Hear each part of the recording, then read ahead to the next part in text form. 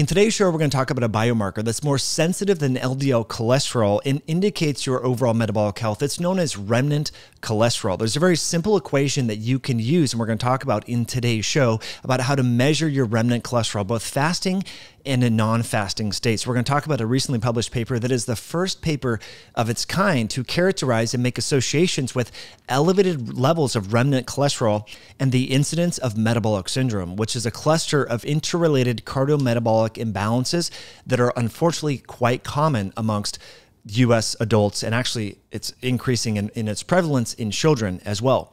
The title of this paper is Remnant Cholesterol Can Identify Individuals at Higher Risk of Metabolic Syndrome in the General Population. So it's more sensitive than looking at just your LDL cholesterol.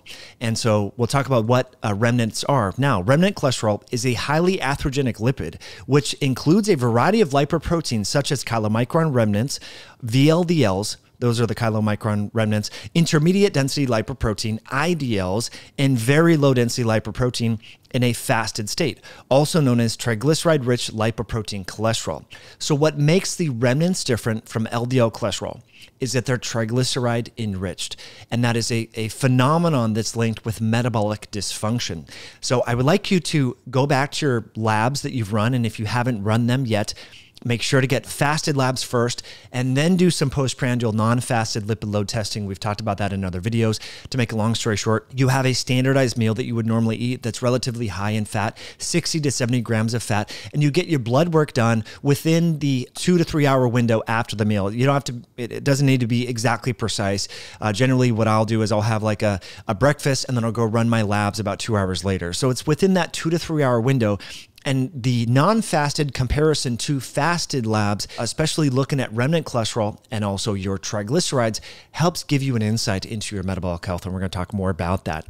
So in recent years, many epidemiological analyses have found that in addition to participating in and mediating the residual risk of cardiovascular disease, remnant cholesterol can be a good assessment for non-alcoholic fatty liver disease, diabetes, hypertension, also known as high blood pressure, chronic kidney disease, and a variety of atherosclerosis-related diseases. So what exactly is your remnant cholesterol? You take your total cholesterol minus your HDL cholesterol minus your LDL cholesterol. Very simple. Many of you should have access to historical labs to figure this out.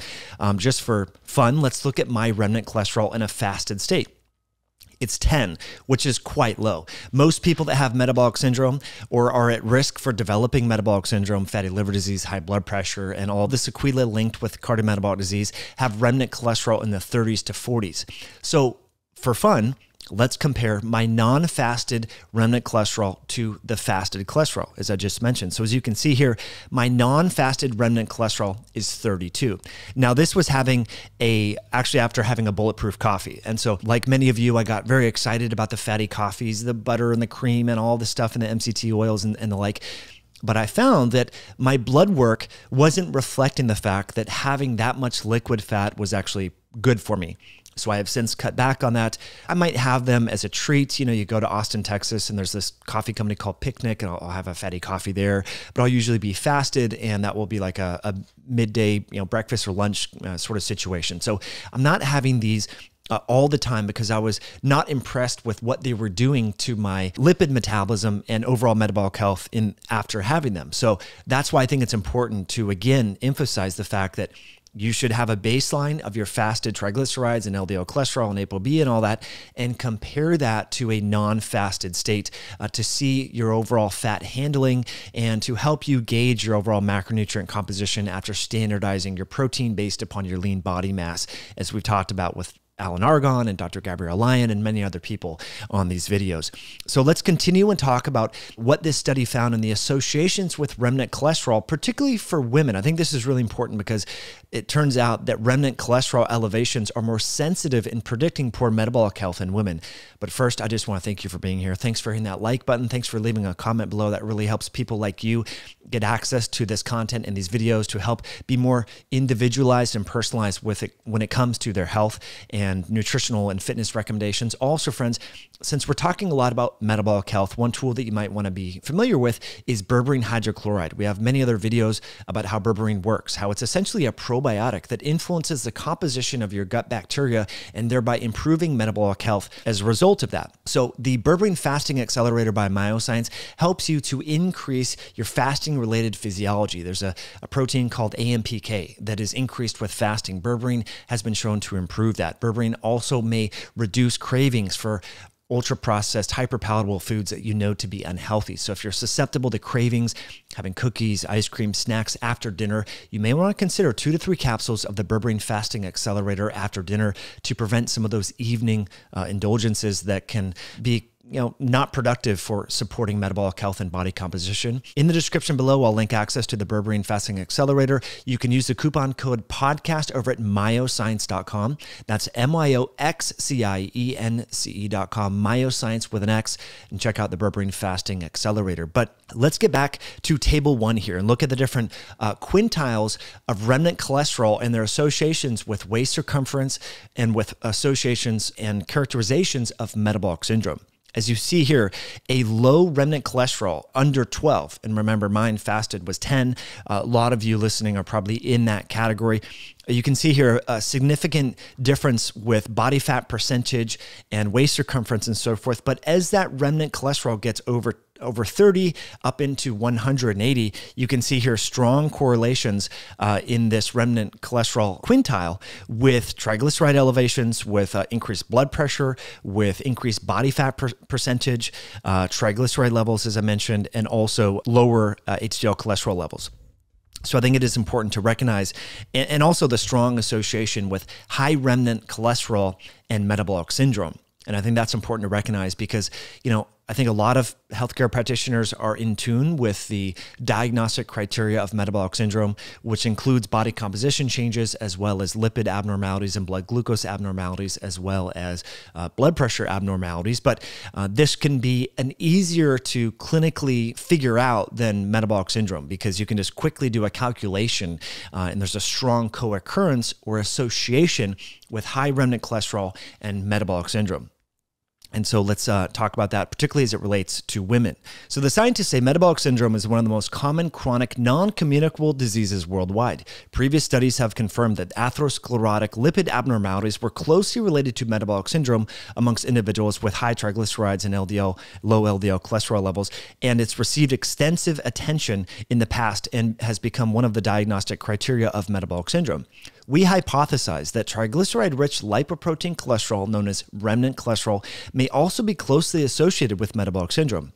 To clarify the relationship between remnant cholesterol and metabolic syndrome, the current study conducted a systematic analysis of 60,799 adults from different economic sectors. The results showed that a higher remnant cholesterol was independently associated with increased risk for metabolic syndrome and had a high accuracy in the identification of metabolic syndrome. For all I know, this is the first study, and this is, I'm not saying I as in me, the authors of the study say, for all I know, this is the first study on the association of remnant cholesterol with metabolic syndrome. The high accuracy of remnant cholesterol in identifying metabolic syndrome further provides a powerful tool for risk assessment in the general population.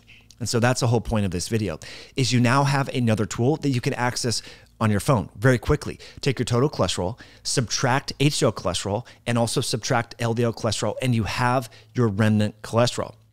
Now, you might be saying, well, Mike, this seems confusing. You've been talking about apolipoprotein B. Of course, ApoB is a direct assessment of all of your atherogenic lipoproteins. I think that's important, but you can have a differential with ApoB and your remnant cholesterol. So I think it is important to recognize that this remnant cholesterol number is looking at the triglyceride-enriched atherogenic lipoprotein specifically. With that being said, let's say you have a high ApoB and a low remnant cholesterol. And I think this is where individualization of a low-carb, high-fat diet comes into play. If you have a high ApoB but a very low remnant cholesterol, and you're not eating industrialized seed oils, canola, cottonseed, peanut, all of the seed oils that are in fried foods and so forth, and as a side note, over the weekend, I went to a restaurant supply store to buy some fermentation crocks. and they had these big bags and boxes of all of the fried cooking oil that a lot of the local restaurants actually go to when they're buying their raw materials to make the foods that they serve to their customers. All of these pan frying oils, deep frying oils, and oils for the fryers. I took pictures of these and I can share these on the screen with you here. Guess what the number one ingredient is in these oils? It's soy and canola and cottonseed. So my friends, if you're going out to eat at restaurants and so forth, and you think you're being healthy because you're eating a plant-based, whatever the thing is, fried tempeh, for example, or fried soy, you're getting a lot of these industrialized seed oils that, as we've talked about in other videos, increase the propensity of your atherogenic lipoproteins to become oxidized and therefore engulfed inside the foam cell within your vessels and induce atherosclerosis or plaque. And that's not a good thing. So cook your food at home, go out occasionally, but try to eat most of your foods at home without the use of these oils, because obviously they are problematic and they are ubiquitous. They're everywhere. A lot of restaurant owners in there buying the oils, and I'm sure they're just doing what they know to do out of habit, but we now know that these oils are not healthy. So what are the significant implications from having a high remnant cholesterol as it relates to cardiometabolic health, particularly for women? The scientists say, notably, in the current study, we also found a significant sex difference in metabolic syndrome risk associated with remnant cholesterol. Compared with men, women have a significantly higher risk of metabolic syndrome related to remnant cholesterol. This sex difference was odd, since the proportion of men in the highest remnant cholesterol group was much higher than that of women. But from the results of this interactive test, the risk of metabolic syndrome related to remnant cholesterol in women was higher than that in men. This is really important to recognize, because as women go through menopause, there are significant shifts, obviously, in hormones, a decline in testosterone, a decline in estrogen, progesterone, and that is linked with muscle loss. That is linked with increased adiposity, and that increases the risk for developing metabolic syndrome and the associated metabolic environment that may predispose postmenopausal women to having increased risk for heart disease after menopause. So, ladies, make sure that you're doing this calculation on yourself, and it seems that there is a stronger connection with an elevated remnant cholesterol and risk for metabolic syndrome in women. And the scientists say the answer to this particular phenomenon may be inspired by the baseline characteristics of the participants. As is seen from the baseline characteristic data in Table 2 that we shared with you, women indeed had lower remnant cholesterol levels compared to men participants with metabolic syndrome. However, their age and body fat percentage was much higher.